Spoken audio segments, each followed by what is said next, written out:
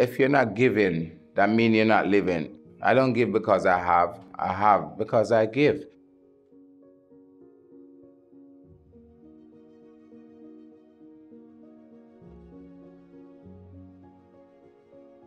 Maudsley Charity often works at the boundaries between hospital or research, or between community organisations and hospital. And it's often those boundaries where funding can really make a difference, because across our health services, people tend to work in silos, and we can often fund things that provide a bit of a bridge between services or types of care.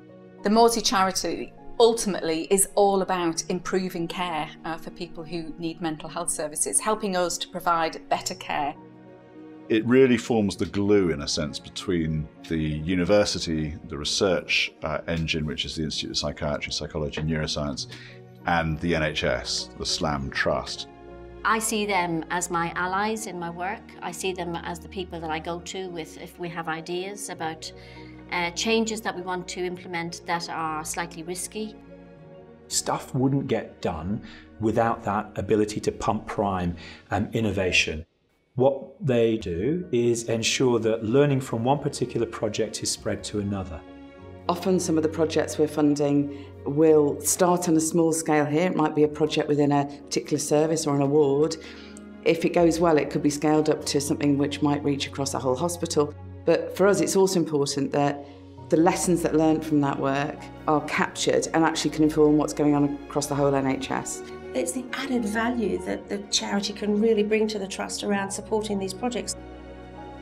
The beauty of the charity is that it allows you to do that. It allows you the time and the breathing space to think through how we're going to do this differently, how we're going to progress this work. We're constantly thinking local and national, but we're also thinking immediate impact and long-term investment. So some of our biggest grants do go into those, the developments and the research of those very long-term initiatives. But we also recognise that we have a responsibility to try and support people immediately. So the Recovery College is this idea of clinicians who have an expertise and service users or people with a lived experience who have an expertise. They come together and they run courses and workshops and training opportunities for staff, service users and carers and their family members to learn together about mental health. Our Mind and Body programme, which I lead locally, is attempting to bind together the two big arms of healthcare so that we offer much better integrated care. And this is really important because it impacts real people in their everyday life.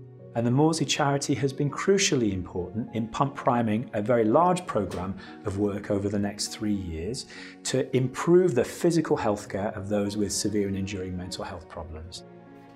The fact of having a gallery, it was crucial. One patient once illustrated to me, he said, for the first time in his life, he felt human, truly human. Why? Because when his art was seen outside hospital context, he was seen as a person, People talk to him as person rather than a patient. The Maudsley Charity's facilities they've funded have helped enormously with mine certainly, but a lot of other people's lives. Well, the Maudsley Charity has been incredibly helpful in terms of developing the Biomedical Research Centre. And what the charity particularly did was actually provide some support for capital costs. So the real flagship programme which came about was the establishment of the BRC nucleus, as we call it, and this was a data centre. It was a centre for us to be able to make use of the really amazing data assets we've got, with a very large and generous funding of 1.8 million from the charity to do that, and that really was a game changer for us. Really what we needed was to create really entry-level opportunities in music for people. So we applied for funding from the Maudsley to run a skills and support day. There was a course I attended last year. This course was funded by the Maudsley Charity, so that's the connection I've got with them. So we've got a very difficult or a challenging patient on the ward who we have been able to downgrade from 2-to-1, 1-to-1 intermittent to now being an informal patient. And I can honestly say that the knowledge gained from this course really did help with supporting the team and the patients. The Dragon Cafe is a creative cafe space with a focus on mental health. So we want it to be an engaging menu of creative activities, but also a safe, relaxing space as well as an invigorating space. So actually managing kind of the energy and the opportunities that are here for you is a big part of our role. So in the garden we particularly work at growing vegetables and fruits, and which we link to a healthy eating program, and it's an opportunity for people to get involved both in the growing and harvesting of plants and then preparing them for eating and cooking. Definitely, the last couple of years, people are very more open to mental health. There's been a lot more campaign work around mental health and speaking out, which is phenomenal, but there's still a lot of more work to do. We're in the Auto Centre, which is the home of the charity. It's a place primarily for learning and education and training in mental health. Any day of the week you can see loads of different groups of people. It's a really positive environment, and I think we feel like the building itself is playing a role in destigmatising mental illness.